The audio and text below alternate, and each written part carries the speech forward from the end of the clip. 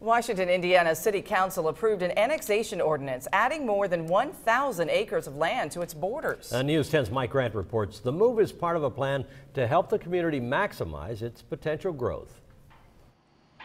After only 3 years of work, construction crews are busy putting the finishing touches on I69 east of Washington to open the highway next week. The work on the highway has prompted a flurry of activity by the city of Washington.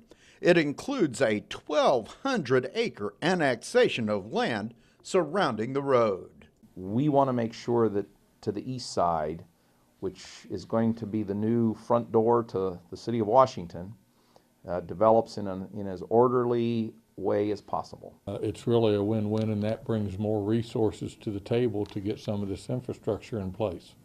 To some folks, a new interstate is just a road, but that's not the case here. They see it as an opportunity to attract new industry and jobs, so they've been doing a lot of work trying to get ready for this highway to open.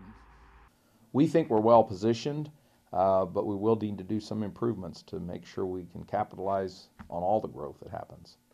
So while the crews try to wind down their work on the highway, this community is laying plans to add more utilities into the area to make it even more attractive to developers. We've started planning this thing. I think we're further along than some. I wouldn't say we're the furthest along, but we've done our fair share of work and we'll continue to do so. Something that means that more construction and development will be coming to this community's new front door after the road crews have moved on.